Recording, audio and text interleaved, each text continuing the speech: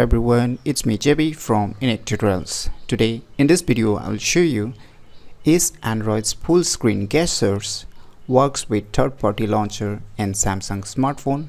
So without any further more delay, let's begin. So right now you can see my Samsung smartphone running One UI. So right now I'm having a Android 11 running on Samsung One UI 3.1.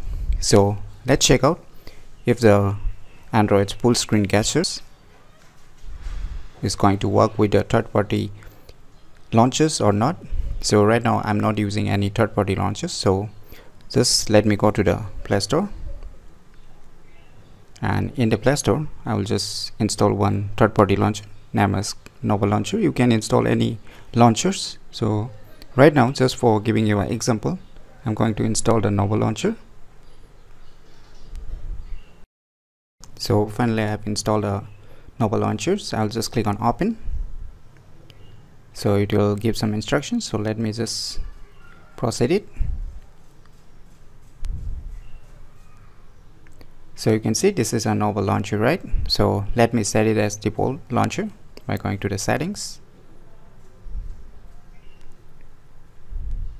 So here you can see I have two launchers. One is my Samsung One UI and one is the third-party launcher that is just now which I have installed is Nova Launcher. So let me select this Nova Launcher as my default launcher. So right now you can see, the full screen gestures is working absolutely fine.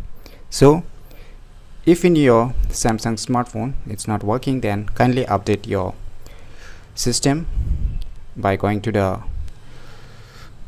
settings, that is the phone settings, and just click on the software update and click on download and install to get your latest software updates for your respective Samsung One UI.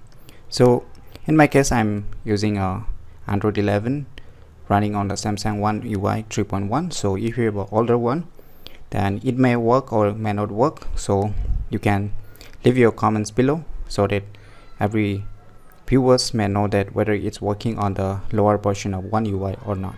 So in this way you can use your Android's full screen gestures with the third-party launchers in Samsung smartphone running on One UI. So if you never known about this cool tricks, then definitely you should try it out. And if you find this video tutorial useful, click on the thumbs like button, and if you're new to our channel, click on the subscribe button. And lastly, thanks for watching.